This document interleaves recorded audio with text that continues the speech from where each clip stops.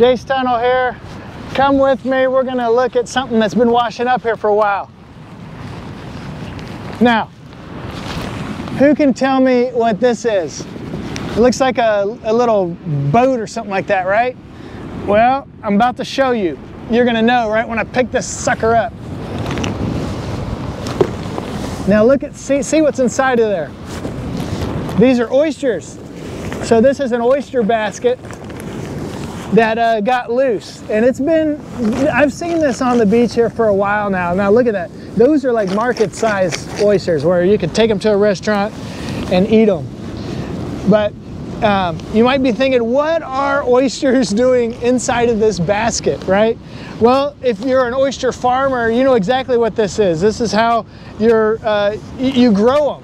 And so they grow oysters from very small and then into these marketable size oysters. And here in Texas, you can get them to this size in about a year because we have pretty warm water.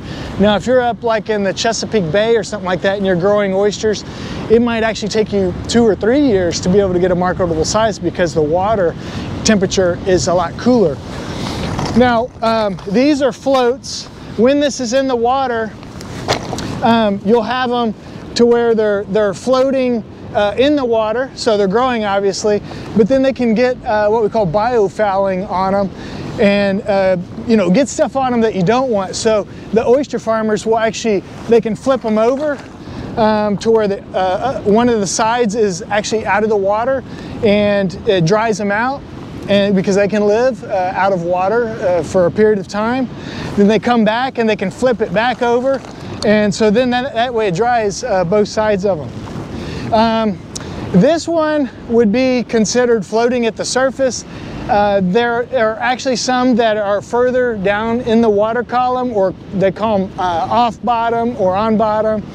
And so there's different types of farming. This one in particular must have gotten loose, and you know, in Texas, oyster farming just started up. And so there's only like a couple of facilities that are actually farming. This I know has been on the beach before they started up, so it's not from their facility in Texas. There are many states that do oyster farming, so this could have come, you know, Louisiana, maybe some of the other states that are doing the oyster farming. But I thought that if any of y'all saw this on the beach, or you see something similar to that and there's oysters inside, you might want to know, you know, how those things or why those things are in there. So now you know something different. We'll talk to you later. Bye.